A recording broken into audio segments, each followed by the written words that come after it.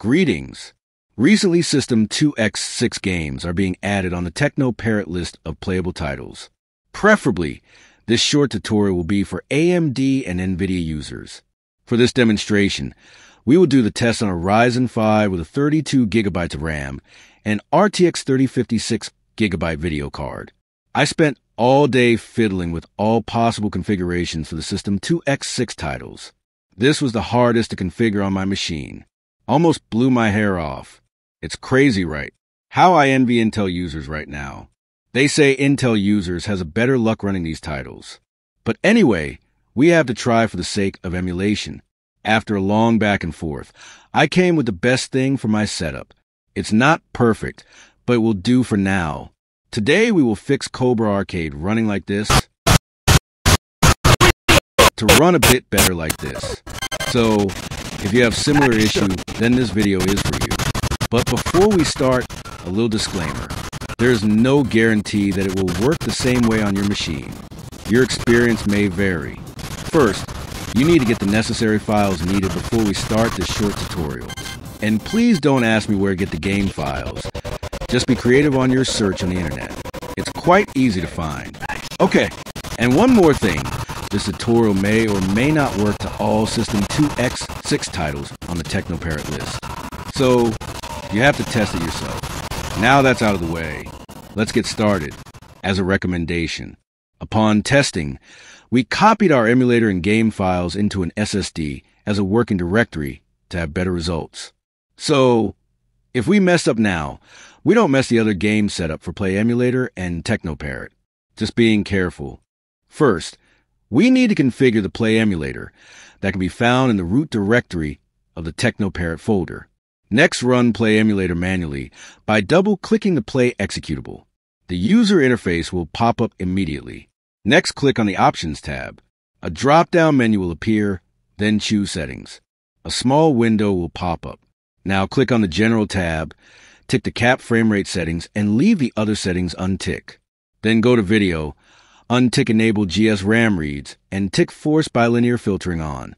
GS Handler should be Vulkan on both Play Emulator and TeknoParrot user settings. The resolution settings here will be overwritten by the resolution settings on the TeknoParrot user settings. But we will get to that later. Next is the audio. On my experience, this will have a sweet spot depending on the machine. In this demonstration, we put the value of 54 as buffer size settings. As a reminder that you can also experiment on the settings if it does not work well on yours. After you're done, close everything. Now let's run the game. But first, let's add the game on TeknoParrot. Let's boot TeknoParrot. At the main list, scroll down for Cobra Arcade. You can press letter C on the keyboard to immediately jump to the first title that start with the letter C. If you did not see the game, you may want to update first. To do that, click on the 3- line on the upper leftmost corner. Click Check for Updates or Install Updates if it's available. After you're done updating, click again the 3- line and click Add Game. Scroll down for Cobra Arcade, then click Add Game. Now the game is available for configurations. Click on Game Settings. Then redirect the game executable by clicking just above the gray line. A pop-up window will show up immediately. Check the bottom right corner for the exact file name that you will be looking for. In this case, it's Cobra.zip. Then go to your game directory. Then choose the file needed. You won't get wrong on this part. TeknoParrot won't allow you choose the wrong file unless you force it. As an additional reminder, the Cobra.zip should have its respective CHD file or files on the same directory. MAME file standards usually come in pairs. The Cobra.zip file and folder with same name that contain the CHD file or files. It will not work without the CHD file. Clear enough? Okay. Next, configure General.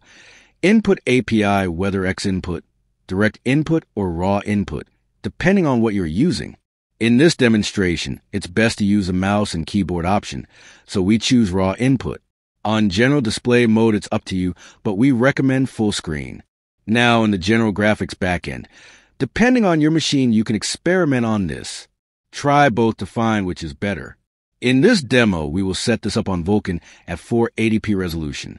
Feel free to experiment on this if it doesn't show good results.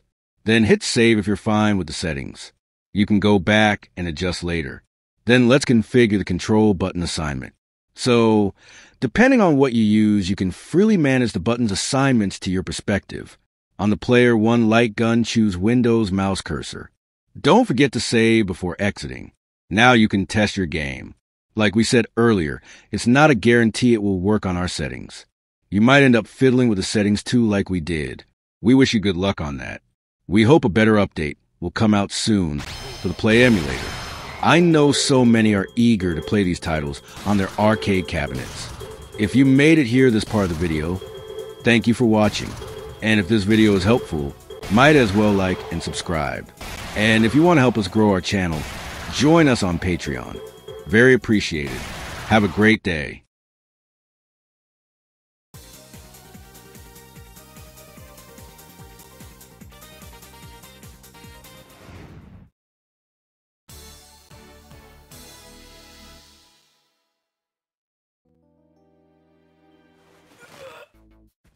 Jane, ここに君の妹が囚われているんだな。そうよ。私はうまくギルドの手を逃れたけど、キャサリンは。何心配ないさ。俺が必ず助け出してやる。まあ、容量の良いこと。いいさ。遅かれ早かれ打ち合う羽目になるんだ。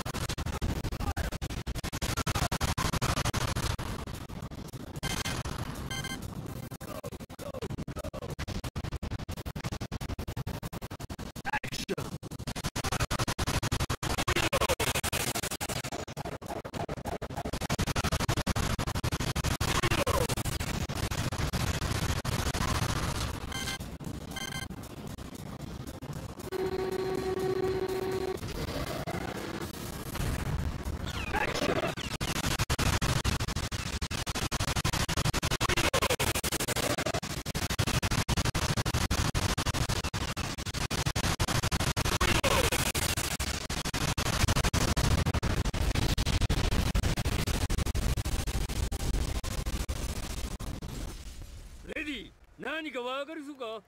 もうちょっとでキャサリンの居場所が